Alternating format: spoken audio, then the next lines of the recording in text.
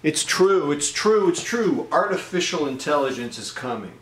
So, I'm Jeff McMahon. I've been teaching college composition, English, critical thinking for about 32 years. Artificial intelligence could be here to wipe me out, to create an existential crisis. Let me explain.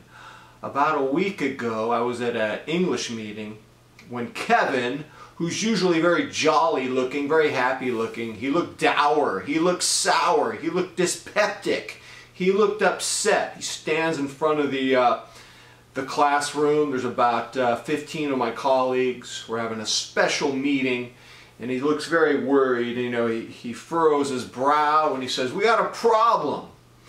Normally," he says, "I get like 2 students who cheat on their essays." You know, cheating, plagiarism, stealing stuff. Now we have plagiarism detection software at our campus called turnitin.com. So he says, "I have like a dozen students who try to cheat, and what's scary is it's a new kind of cheating," he says. "It's not where you copy and paste an essay and you just upload it and then Turnitin catches it. This is more insidious. This is worse." What he said is there's now these bots. He used the word bot. Well, they're websites. They're paraphrasing websites. They paraphrase passages for you. And he showed us examples of how these paraphrased passages pass through Turnitin.com. It can't detect it. Cannot detect the passages. And he's getting a lot of students who they cobble together these paraphrases and they turn in these essays.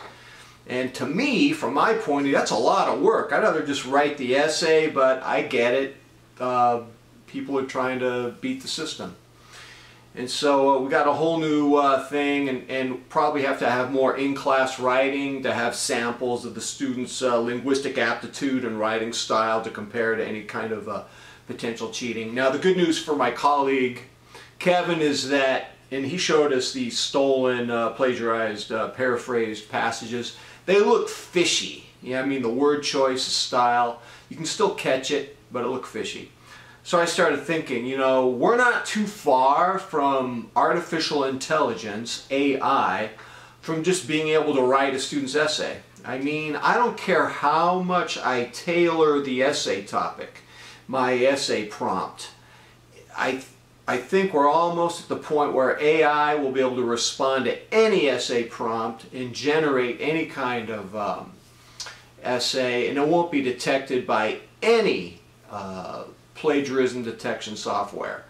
And the good news is that there's probably going to be an AI available, so I don't have to grade papers. The AI will be able to grade the papers better than I can.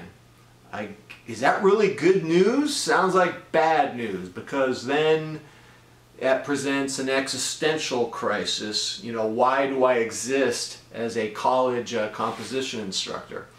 And so I really want to present to you an argument that, you know, my days as a college composition instructor could be over for 3 reasons. One, an artificial intelligence generated writing is probably going to be more preferred than the time-consuming labor of writing a composition in the traditional way we learn the process of writing. Imagine, for example, a student, you know, graduates from college and gets a job. I mean, a counter-argument would be, we need students with communication and argumentative skills, with a baseline of linguistic aptitude. And that's true, but more important, I think, is for that student to be tech savvy, so that student can get a memo from his boss, have AI interpret the memo accurately, have AI respond to the memo with a writing task that's going to be done much faster and much more effective than that employee can do. So I could imagine that people in the near future could probably get away with not having to write long-term crafted compositions as we've traditionally done it. You will have to know your technology and be able to use AI. I just see that going away. Number two, I see there's a tendency with technology to abbreviate everything to bullet points. And what this does is this shortens our attention span. Let me give you a couple examples. The Daily Beast is an online news magazine that takes trending topics and it condenses these news topics into little sound bites. And if you want, you can click to the original source if you want to read the longer article. But I doubt most of us do. Most of us probably just skim the trending news topics. Twitter is very similar. Twitter, you could just skim all day long. And you could click on the original news source on Twitter if you want, but I doubt you do. We're not lazy. Our brains are just hardwired on this default setting for the path of least resistance. So this whole tendency with technology to abbreviate everything, to convert everything into a bullet point, that's contrary to the craft of writing. And I see that as another force that could just, boom, blow a dagger into the composition college instructor. The third thing I want to tell you that I think presents an existential crisis to the college composition instructor is we have a new way to evaluate the instructor.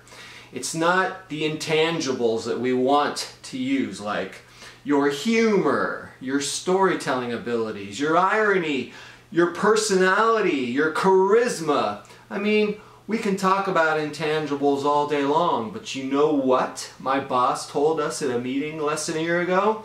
The number one metric that students use to sign up for a class is Rate My Professor. I've been hearing students tell me they use Rate My Professor for over 15 years. It is really the default setting for our students. Now, the reviews on Rate My Professor are not that credible. I mean, students aren't evaluating on the basis of how effective the instructor is, but how easy the instructor is. And what happens is, when you have a metric system based on how easy the instructor is, that's going to dumb down the curriculum.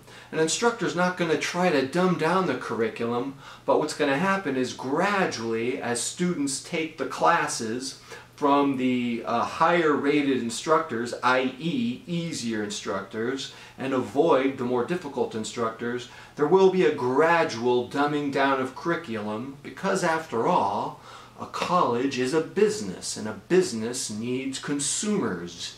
A business needs revenue. So I see that happening. What am I going to do to stay relevant? Well, I want to talk about this in another video. I'm going to probably lecture less and have the students write more in class with what is called scaffolding, where you write the essay brick by brick. This way I can see how the students are really doing in case they do commit plagiarism. I'll talk about scaffolding in another video. I have to stay current. I mean, I'm this close to becoming a fossilized skeleton of a dinosaur. Alright, tell me what you think of these technological changes as they threaten the existential presence of a college composition instructor. Alright, ladies and gentlemen, until next time, I'm out.